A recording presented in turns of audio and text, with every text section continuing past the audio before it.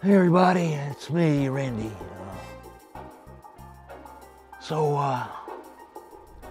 It happened again last night. Another alien abduction. And if the first one was weird, this one was off the charts wacko. You know how the first one, the spaceship, was huge, gigantic.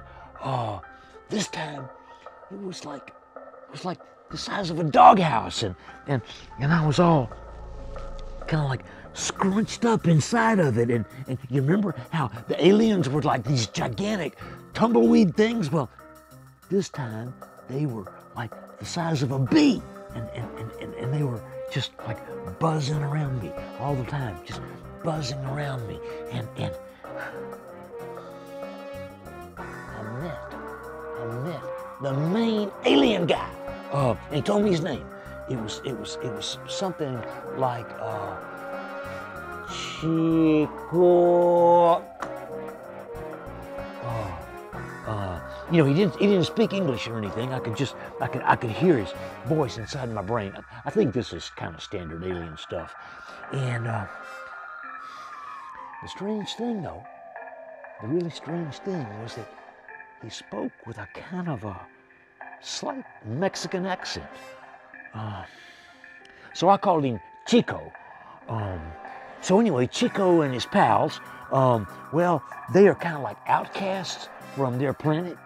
And everybody on their planet are like these like super kind of like straight buttoned down kind of types. And Chico and his buddies, they consider themselves to be like the punks of their planet. So here I am, all scrunched up in this doghouse kind of spaceship with this alien bee thing buzzing around telling me that he's a punk. I mean, sounds weird or what? Anyway, though, I drew a picture of him. Here it is right here. It's not exactly scientific or anything, but this is kind of what he looked like. So anyway, then I just kind of fell back asleep again, and then when I woke up, I was back in LA. But this has happened twice now. It's happened twice. So it's probably gonna happen again. It's not good. It's not good.